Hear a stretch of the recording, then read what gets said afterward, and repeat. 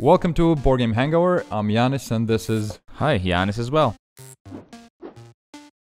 So we're gonna draft 2-player games, and at the end of the day we'll have 2 lists of 6 fantastic 2-player games, and well, one of those lists will be better than the other one. Yeah. So you So can there will choose be who's a winner. my list, and then there'll be the other list. So not an exclusive 2-player No, game, not an but exclusive good with 2 players. Exactly. Okay. Exactly. I think you, Yanis, have the first pick and the first category, and the first category is shorter than 30 minutes. How this works is I'm gonna pick a game, and you can't pick it, right? Yeah, exactly. Okay. I'll pick Dominion. Actually, I think one of the first, if not the first, deck building game. Basically, you start out with a small deck of cards, and during the game, you get more cards that you put into your deck. So your deck gets bigger, and they have more abilities to do, and things like that. And the first thing that comes to mind when you say less than 30 minutes, I'm thinking really quick, where I don't have to wait a long time to get my turn again. That thing is Dominion, because if you know how to play, you actually can do your turn less than a minute. But that is also a minus with that game. If you're playing with someone for the first time, and that's the way you play, they're just not gonna play with you anymore. They're gonna go like, what did you just do? What happened? I don't like this game. Go-to game that we and my wife play all the time is Doppelt so clever, or I think in English it's Double so clever, right? Yeah. So it's a roll and write game, and I'm cheating a bit because there's actually going to be a category like that afterwards as well. You just roll some dice, choose what you want, and then leave one for the other person to choose. So it's super quick, it's super easy, and I love it. Have you played the first one? Gunshot Yes, Clever? second one is better. Really? Okay. Yeah. Because Yeah, I like it haven't better. played the second one, and now you got me interested. Yeah. The second one is like harder to figure out. So Okay. It's a bit more complex. So maybe if you haven't ever played these games, I would suggest you trying out the first one. Because I think after you play this second one, you don't want to play the first one because it's too kind of easy. That's a good sell. There's not a lot of games that you play like not all the time, but come back to again and again. And Doppelt so clever is one of those games for sure. Cool. Category number 2 is a bit different. It's a legacy game. Legacy game. All right. Wow. So I guess this needs a bit more explanation, right? So Yanis, what is a legacy game? So legacy game is a game where you make permanent changes as you play from game to game. For example, you have to draw something on the board, or you have to rip up a card, or you have to put a sticker down on a card or on a board. So basically, during these games, you make your own legacy of that game. In the end, you're going to have your unique game that nobody else has in the world or has played that way. And I guess you go first. If he says pandemic, it's boring. Go ahead, continue. Yeah. Now I'll say Gloomhaven. Oh, for sure. And it's great with 2 players. I actually forgot that Gloomhaven counts as a legacy game. Yeah, it is. Because I actually got it because of that reason. Yeah. And I played it with 2 players, with my wife, and I didn't like it at You all didn't like it? because I felt there's just too much bookkeeping for my tastes. I have to move this, I have to, how much life did that have, and things like that. But I recently played it again, and they had the app. It makes all the changes because it just tracks the life of all the monsters, all the effects, who goes first, just speeds up the game immensely. And actually, we have an idea. Let us know if you would like it to have a playthrough for the Jaws of Lion. Yeah. Because it's a fun game, and we could try it out. Yeah. Well, I thought you were gonna pick Pandemic. So now I have to pick Pandemic, but no, I'm actually going to pick Clank Legacy. Yeah, I knew you were going to go there. I mean, it's really amazing. I actually haven't finished it yet. I'm 7 games in out of 10, I think. Why I like it is it's a really nice deck building game, because I like deck building games. You can see a theme with me here. Usually in Legacy games, nothing really changes while you play through it. But then after the game, you open some new stuff, put some stickers on, and there's different rules for the next game. But in Clank Legacy, during the game, you will read chapters, you will tear up cards, you will put stickers on. So much happens during the game, during that one play session, that is just crazy, which I really like. You mentioned Pandemic, so we have to talk about Pandemic. I guess we have to. For a really long time, it was the #1 game at Board Game Top, and actually was super highly reviewed everywhere. Yeah, Season 1. It is a good game.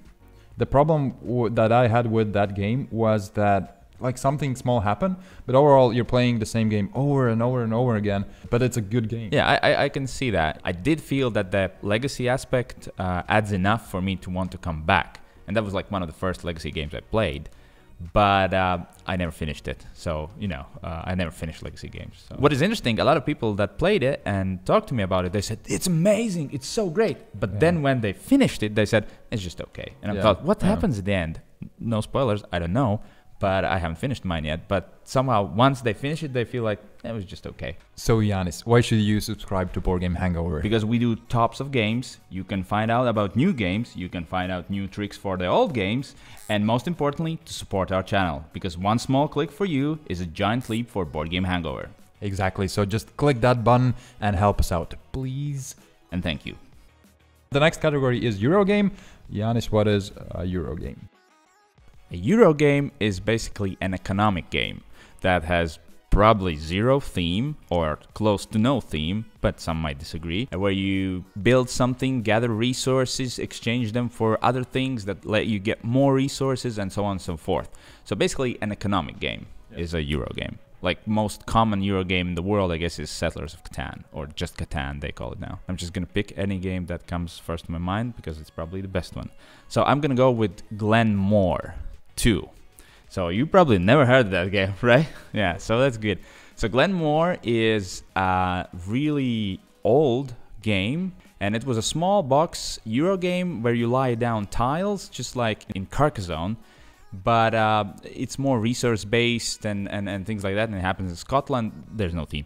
But other than that, it was very easy flowing, and it was really nice with 2 players because there's not a lot of interaction anyway. So it doesn't matter if it's 3, 4, or 5, it just takes longer. Last year, Glen 2 came out. It's actually called Glen 2 Chronicles, I think. And it's just amazing. I love it, and everyone should give it a go. You actually mentioned my game already. Oh. So it's Terraforming Mars. We go back to Terraforming Mars time and time again. The only issue is it takes a long time to finish it. So it's not that often, but for what it is, we play it a lot of times. And it's amazing. You mentioned that Euro games are kind of the same. The Terraforming Mars seems different from all of them. Yeah, I agree. It's definitely complicated. If you have never played Euro games, or if you haven't played like real gamer games, then Terraforming Mars is too difficult, probably. When I first played it, everyone says it's so complex, but so amazing. Yeah. And I read the rules, and the rules are actually very easy. Yeah. But the complexity comes from the choices you have to make. You have like a hand of cards, and you can play only 1 or 2, and it's always which one, because they're all so awesome.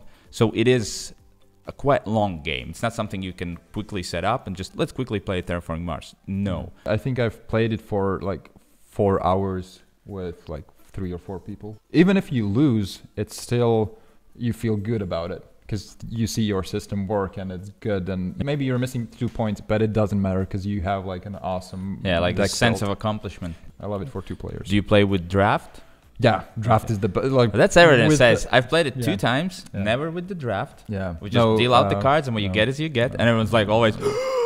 No. You don't ever play without draft. Yeah, you don't play Terraforming Mars without draft. All the Terraforming Mars snobs say that you should definitely I'm one play of them, I guess. Yeah. Roll and write games. But also draw and write works, right? So So basically roll and write is Yahtzee. You know, just to put it basically. You usually roll some dice and you have to pick something or just use what you rolled and write it down on a page, and you try to score most points in different ways that the game allows you through the dice. And then there's a new trend as well where you replace the dice with the cards. You like flip a couple of cards open, and then that's your options. You can pick one from those, and then you have to write it in your page. But if you pick the Doppelt so clever already, you can't. Yeah. Good luck. The game is called Cartographer.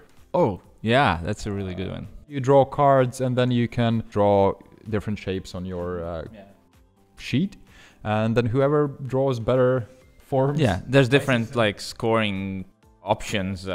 Each game, available. The next pick is yours.